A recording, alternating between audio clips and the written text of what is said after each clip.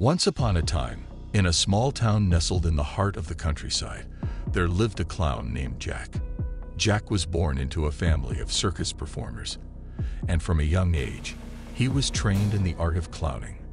He grew up performing in front of live audiences, honing his craft and perfecting his skills. However, as Jack grew older, he began to feel a pull towards something darker. He started to become obsessed with the idea of scaring people, of making them feel the same fear that he felt every day while performing. He started to incorporate more and more gruesome elements into his acts, until finally, he was banned from performing at any circus or carnival in the area. Desperate to continue his twisted craft, Jack turned to the streets. He began to roam the town at night, dressed in his clown costume, and terrifying anyone he came across. He would sneak up on unsuspecting citizens, leaping out from behind bushes or corner and scaring them half to death. The townspeople were terrified, and the local police force was powerless to stop him. They didn't know who or what was behind the clown mask, and no one was willing to come forward with information. The clown's attacks became more frequent and more violent, and soon the entire town was living in fear. As the clown's reign of terror continued, a few brave souls decided to take matters into their own hands. They formed a vigilant group, determined to put an end to the clown's reign of terror once and for all. They spent months tracking down leads and gathering information, but they always seemed to be one step behind the clown. Finally, they received a tip that the clown was planning to strike at the town's annual Halloween parade. They set up a trap, and when the clown appeared at the parade, they were ready. They captured him, and as they tore off his mask, they were horrified to discover that the clown was none other than Jack, the once beloved circus performer. Jack was arrested and sent to a mental institution, but his legacy of fear lived on in the small town. No one ever forgot the clown who had terrorized their streets, and every year on Halloween, the townspeople would remember the clown who had once brought death and darkness to their peaceful community. As the years passed, Jack's mind deteriorated. The only thing that kept him company was the memories of the fear he had instilled in the people of that small town, until he finally passed away, alone in his cell, with a twisted and maniacal grin on his face. But the legend of the killer clown still lives on, as some say that on quiet nights, one can still hear the echoes of his maniacal laughter, haunting the streets of that small town.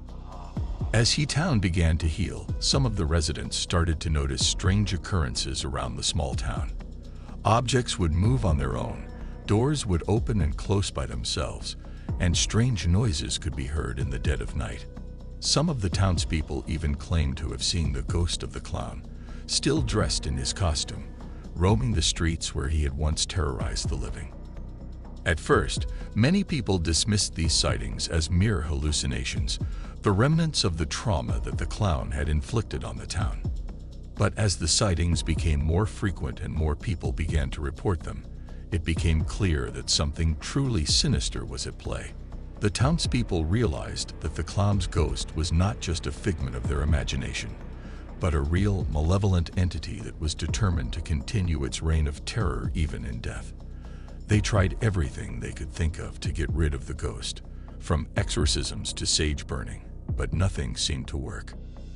As the ghost's presence grew stronger, the townspeople began to realize that they would never truly be free of the clown's legacy. They would be haunted by his memory, and by his ghost forever.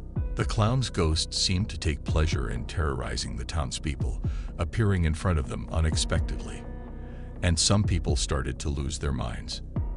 The town was once again plunged into fear, but this time it was not just fear for their lives, but fear for their souls.